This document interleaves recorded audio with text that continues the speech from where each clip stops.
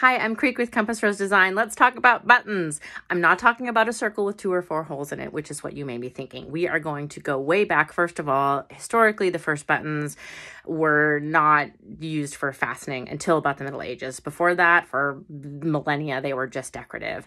So we are going to focus on the Victorian era because then we are collecting all the ancient symbols and motifs, despite some of that being very problematic. It is all quite beautiful. So I love check glass buttons. Buttons can be really bright. These are an incredible history of glass from Bohemia. We have really amazing shoe buckles, and these are made with what we call cut steel rivets. This is one of my favorite types of button.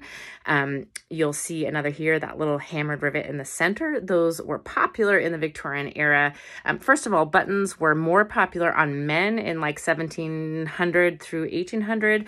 Think about like fancy pants, Mr. Britches with knickers, and fancy shoe buckles, and like a silk brocade jacket. And then we switched to buttons being all on the ladies on 1860, 1850, and through about 1920. Fancy corsets, fancy ladies, buttons like this. So this is this cut steel again in the center that are these little pieces which, like on this button, which I have cut, carved, and cast in solid bronze, translate so beautifully.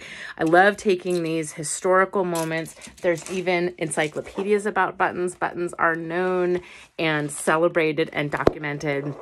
I love working with buttons because they're this piece of history, quite frankly, that was worn by women who were not liberated. And I love taking these pieces and making them viscerally ours. May we wear them in strength and power and be powerful in our adornment.